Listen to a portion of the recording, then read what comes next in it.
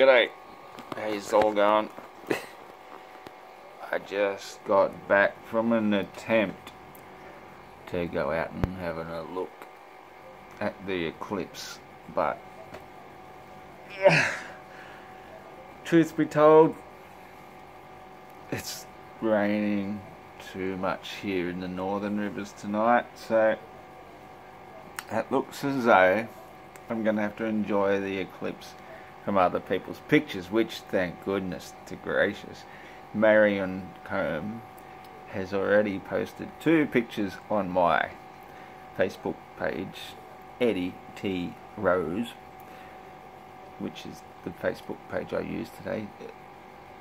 As it turns out, my normal Facebook page, Ross Thatcher, has just been let out of jail today too. How good is that? Right on the day of the eclipse. And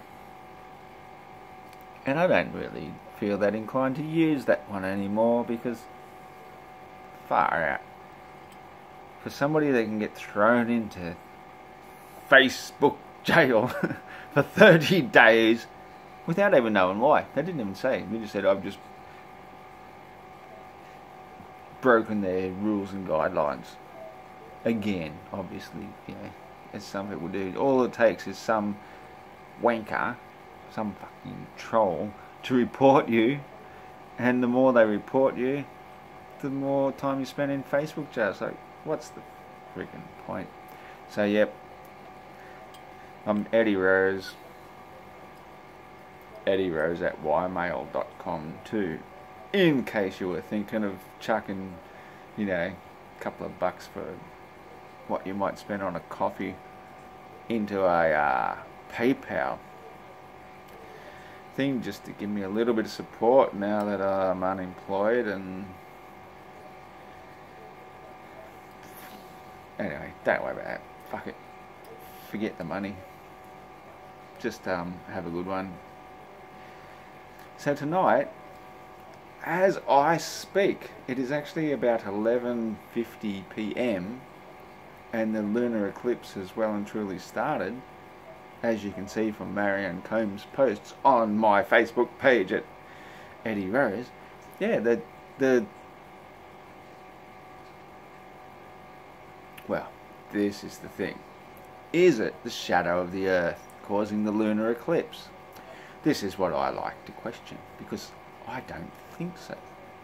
In fact, if I knew how to edit videos and put those pictures into this thing, yeah, video,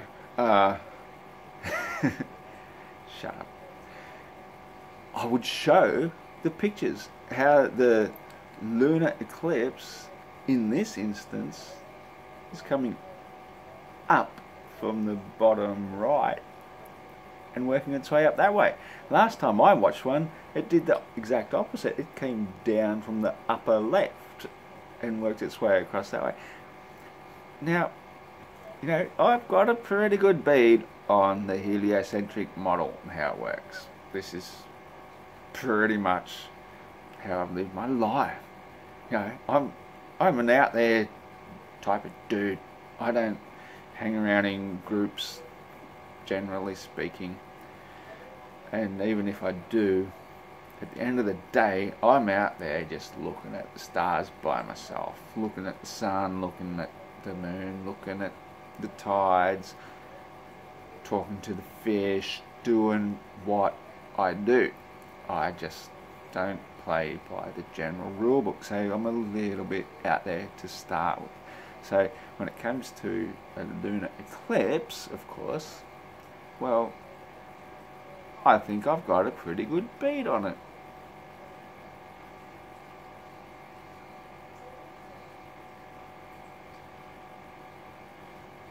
So naturally enough, if I feel that the Earth that we're on is spinning towards the east, as the sun is setting behind us due to this actual rotation, even though the actual rotation doesn't really make sense because the south is over there and we're supposed to be on a actual rotation, not a east-west rotation. I'm not even going to worry about that. Let's just assume that the sun rising in the east and setting in the west is caused by this actual, not very actual, axial, with X, rotation, and the moon appears to be rising because of this same axial rotation in the east as well. And so when we have an eclipse, it's because the Earth is directly coming into the light of the sun to block it to the moon. Seems reasonably bloody simple, you would think. But why the hell then did, when I saw one years and years ago, did the shadow actually come from the top right, top left, sorry, and come down across it that way? When it's the sun behind us and the moon in front of us and the Earth in between. You know, I could sort of see maybe if the speeds are going a certain bloody way, then okay, maybe the shadow could come from the top down. You would think logically it'd just come from the bottom up, because that seems the most logical thing to me. But to come from an angle, and tonight, the only pictures I've seen so far, 2 of them, thank you Marion very much. Great pictures too, by the way, you've got an awesome camera. It's doing the opposite. It's coming from the bottom right, moving that way, going up across the moon. Now, I don't know about you. You probably believe everything that you're told by the top boffins and scientists, and I'd like to see how they're going to explain how the shadow of the Earth is coming from an angle, either direction, either way. How can that possibly be possible? If an eclipse is caused by the shadow of the Earth coming in between the sun and moon, it should be perfectly top to bottom, bottom to top. And tonight is apparently what they call a 1 in 150 year event for us here in Australia. Apparently you northern hemispherians, it's a once in a 1,000 year event. I don't know, but because it's well, they call it a blue moon, and technically tonight is still, I don't know, I'll have to check, I might be within a few minutes here, but it's still the 31st of January. Any moment now it's probably going to be the 1st of February. So there goes the blue moon, because a blue moon means basically 2 full moons in the same month. And technically, yeah, I'm right up onto this technical stuff. Our full moon doesn't occur until about 1:27 AM in the morning, which means it's going to be tomorrow. So it's not technically a full moon in the month of January, it's the 1st of February. Hard to pronounce these words. It's a bit like saying Wednesday. You know, if you can't pronounce the words, well, I expect this to fizz over, so got lucky.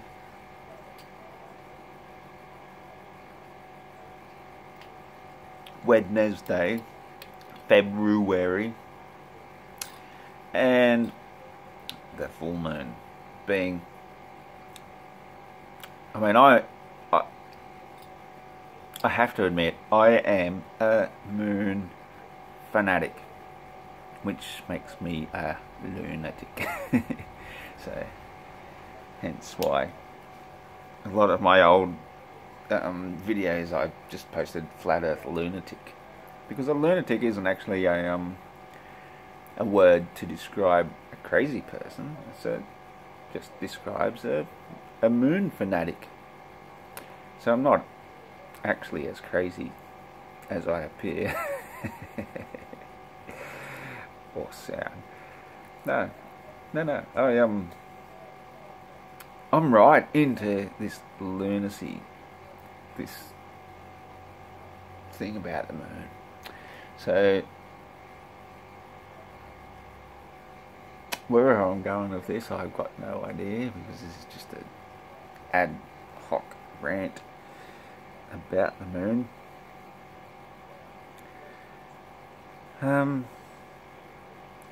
I think the biggest question we need to ask ourselves is, what is the moon?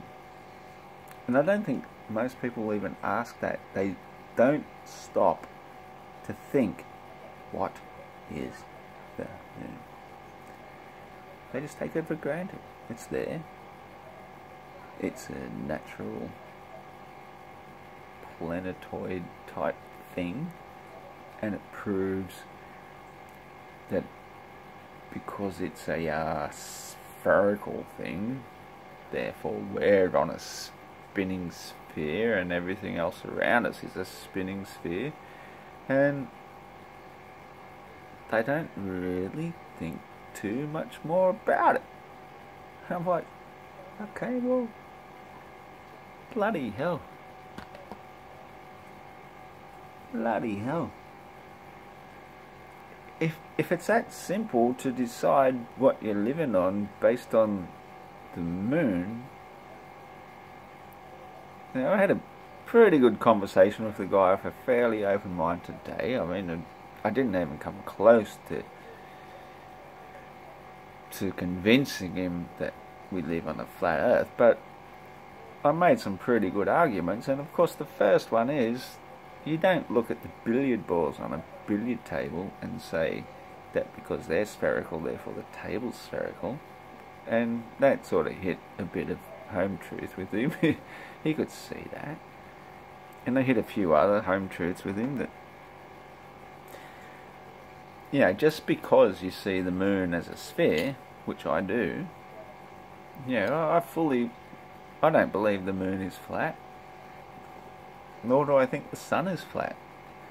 But it doesn't mean that determines what I think the ground I live upon, what shape it might be.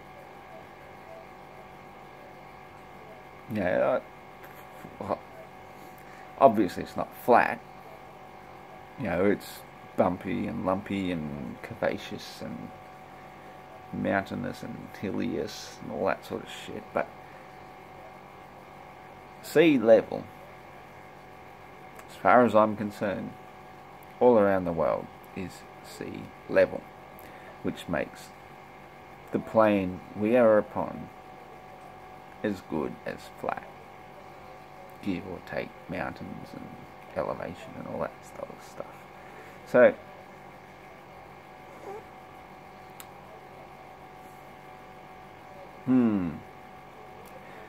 the moon tonight, this is going to be one of these things which we're going to argue backwards and forwards for a long time. The lunar eclipse. Unfortunately, where I am tonight, it's just raining. That's why my shirt is still... It's actually not soaking. My body heat has evaporated a little bit. But I'm still damp all over, okay?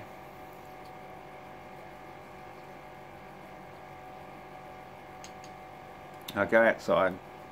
The humidity is what you'd call 99% in the fact that it's bloody raining.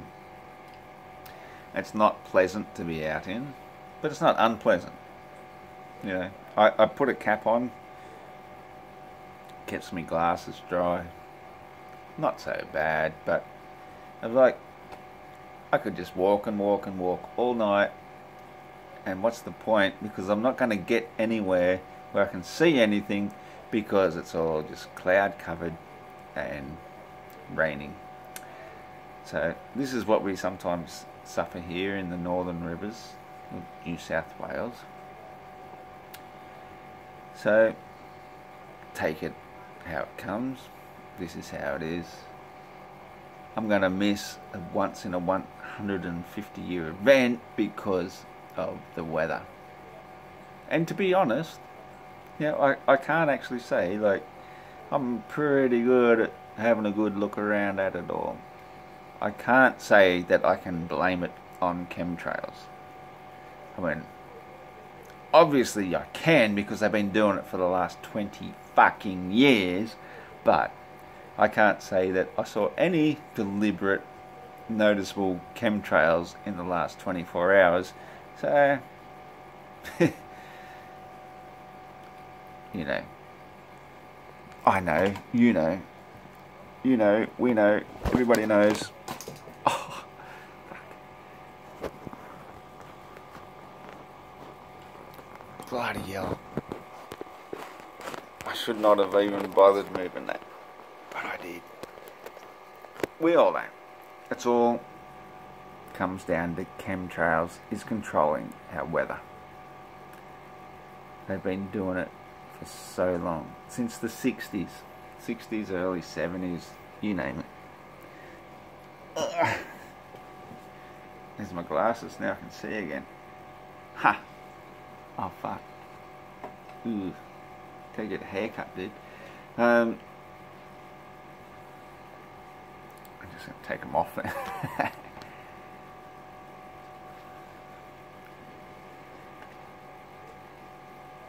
So tonight, I'm a little bit probably of the leaning towards the side that why we here did not get to see the lunar eclipse is weather control. But I'm not a paranoid conspiracy theorist. I'm saying they've done it deliberately because they're blocking something. I just figure, well, they're just blocking it because they can, because they're cunts, and they don't want us out there just looking at natural phenomena and trying to figure it out for ourselves, because I've been trying to figure this one out for a long time, the lunar eclipse, and I fully believe, in fact, go and have a look at the Echo, ByronShireEcho.com. Hey, fucking hell, are ya? Just go and look at it, and they've got an article about this very thing today. And I was sitting in my mate's car, you know, this old 80-year-old dude's car, as he happily obliged to pick me up to take me in, and I went and had a game of bowls today. I won't tell you how well I did. I did pretty well. We won by 33 points. But anyway, as we're sitting in there, I just opened up an article from the Echo, and it was about the eclipse tonight. And so I quickly typed in a short response, and hopefully it went through, where I said, interestingly enough, there are a lot of people today who actually believe the Earth is flat and stationary, and that the cause of the eclipse is not the shadow of the Earth at all, but it's from this invisible celestial body which we call Rahu, the black sun.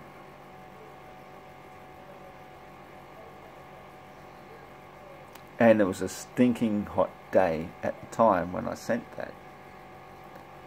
And then by the time I got home, it starts to rain. Could be a coincidence, but they've been doing their weather experiments here in this whole Byron region for like 20 odd years or more.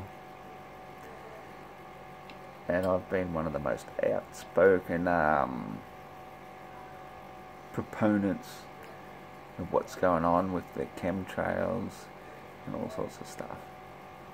and they did just take my license off me not that long ago, so I guess maybe they're feeling a little bit threatened by me, innocent me, who's hurt nobody, who has no connections. I deal no drugs, I take no drugs, I make my own home brew. Maybe, just maybe, they're blocking this lunar eclipse from us because they can.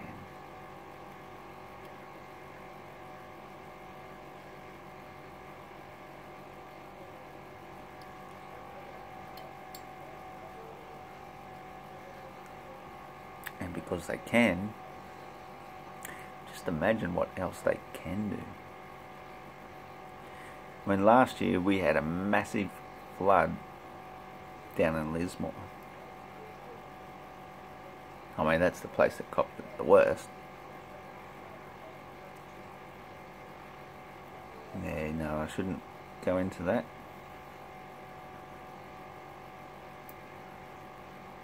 But maybe, just maybe, it had something to do with the fact that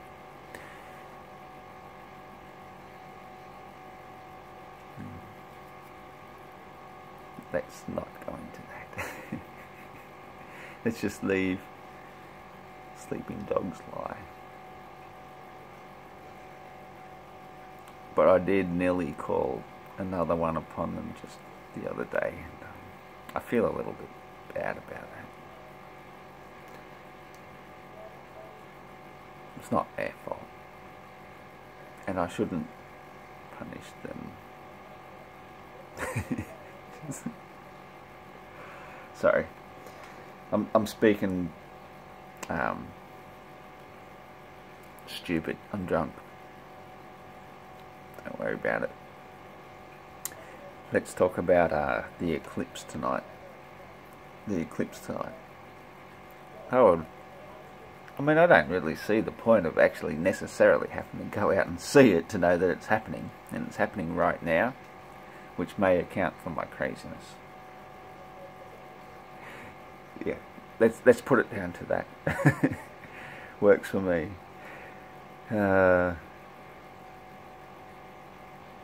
You can feel it out. I can feel it. I can feel it. It's happening. It's all out there right now. There's this full moon, but there's something blocking it, and I can't see it from here at all because we're covered in rain clouds, and if I step outside it's just going to be raining. So, but I can feel, I'm a bit of a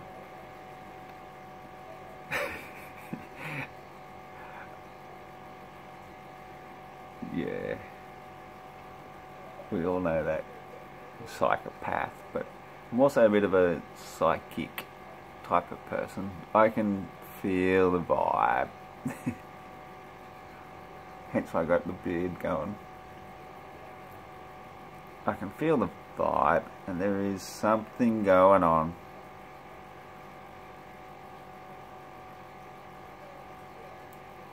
Kinda wish I could shut up that thing, but I leave it going 24/7 because it's just pulling water out of the air, pumping it into one of my fish tanks so I can pump water out of that tank without having to fill them up.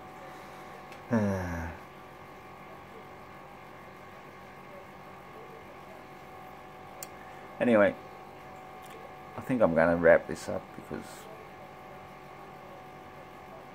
I don't really have a lot else left to say. The lunar eclipse, as far as I am concerned, is caused by the third celestial body in the sky, which we call the black sun, Rahu. And I don't believe Rahu is alone. I think there's like a whole train of them, like a, as they call it, a dragon body. And so there might be one after the other. But as far as I'm concerned, there's at least the one. And it is the cause of coming in between the sun and the moon to cause the eclipse. I can't prove it. I would have loved to have gone out there tonight to have another look, just to feel the vibe and see what's really going on, but with the weather here, it's making me soaked, and just can't get out there and see it and feel it for myself. But from here, even inside, I can guarantee you it is not the shadow of the earth coming across the moon. It's impossible, because the sun and the moon both rotate above us as celestials, and there are other celestials, and one of them is coming between the sun and the moon to eclipse the moon. There's no other explanation. This earth is not moving.